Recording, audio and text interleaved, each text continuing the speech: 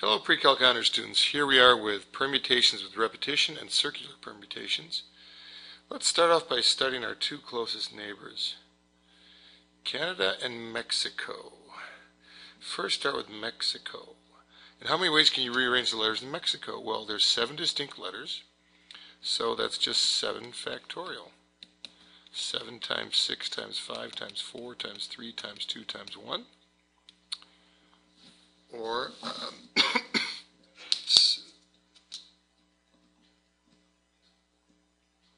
I'm sorry, there's only 6 letters in Mexico. Oh dear.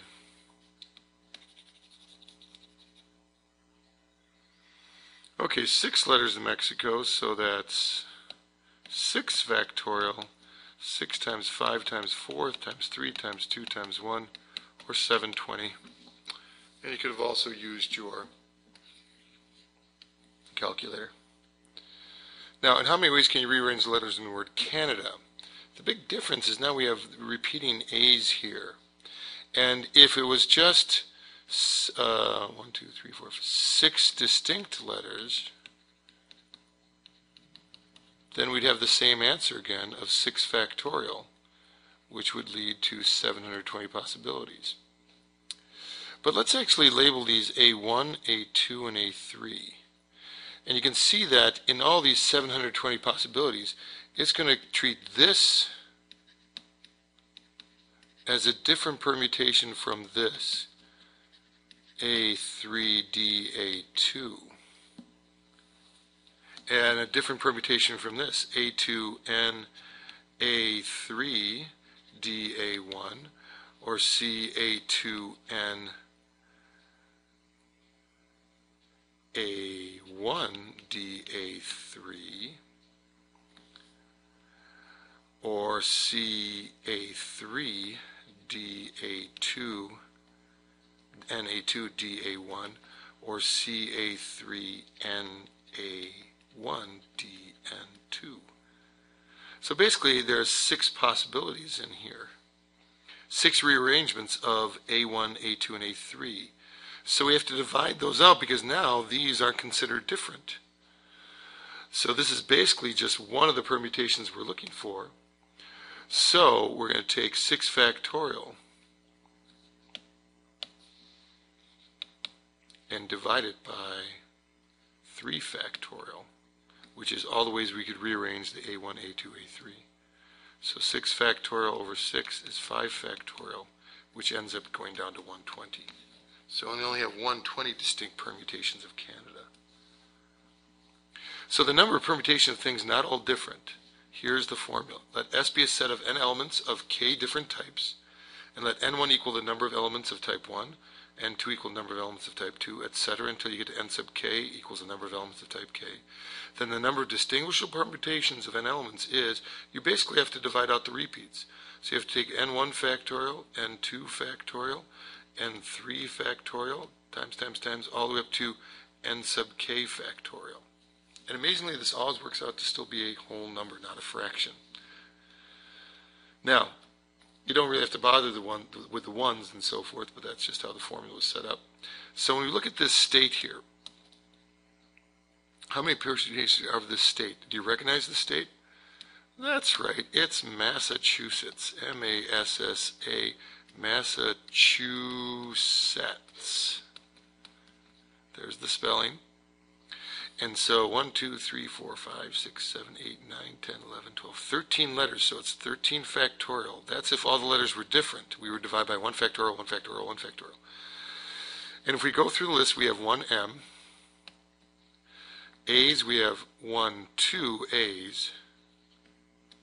So 2 factorial.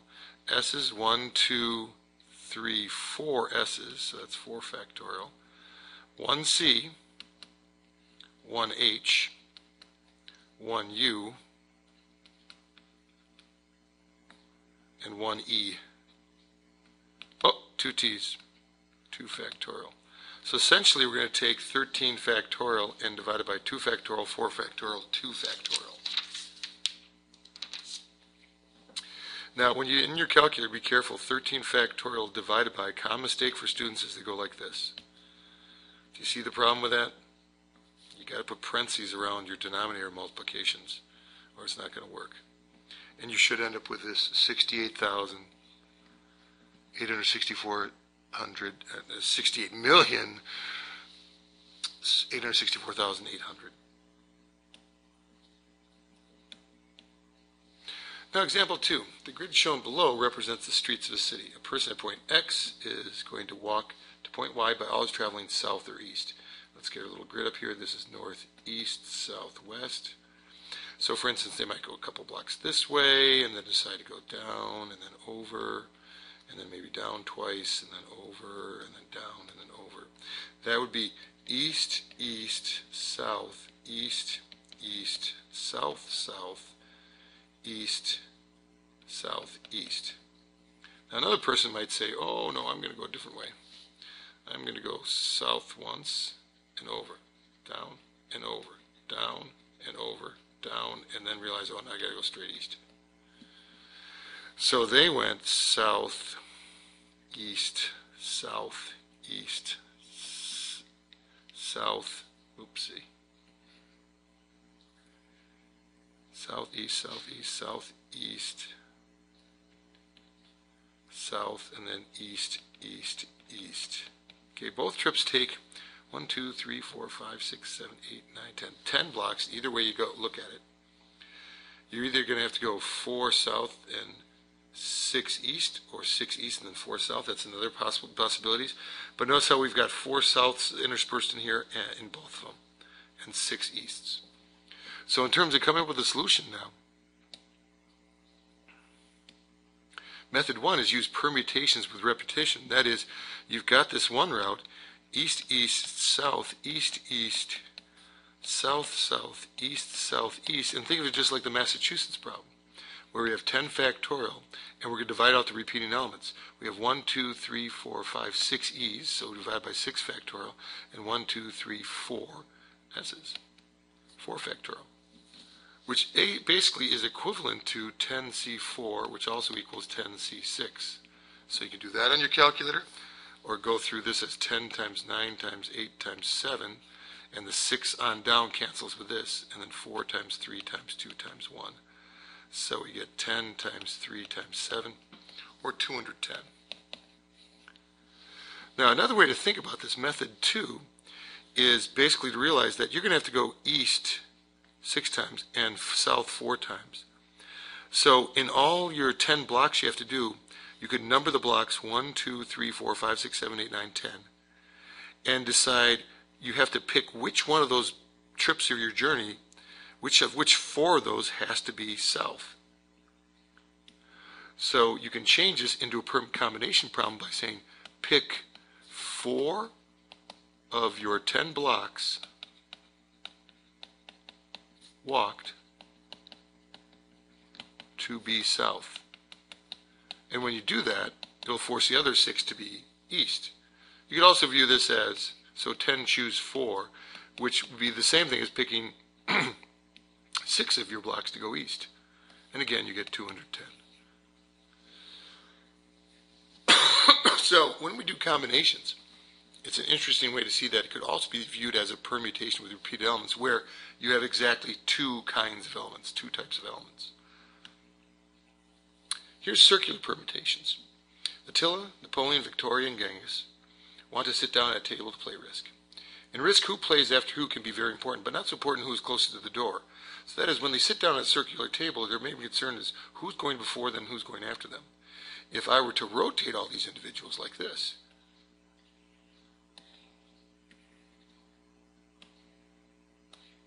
it's really the same game, isn't it? In terms of who's going before who. Now, they're still going to roll to see who starts and so forth, and that's another story. But in terms of sitting at the table, this is what's important to them, the relative positioning around a circle, which makes it different than the linear ones we've been doing before. And in circular permutations, so basically, then, you can think of having one person be the start, like Genghis here, and you can think of Genghis as being fixed.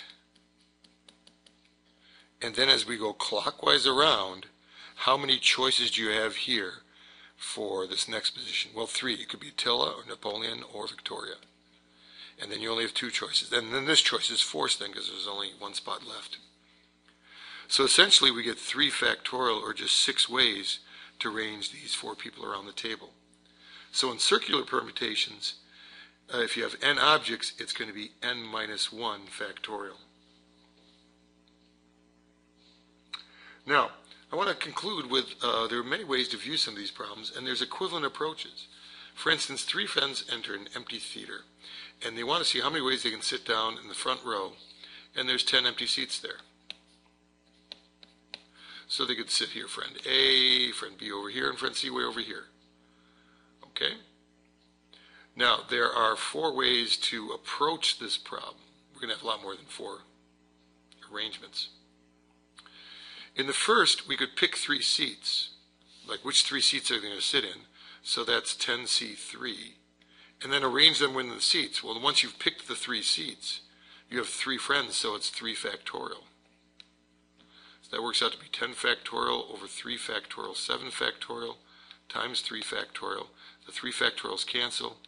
You get 10 times 9 times 8, or 720.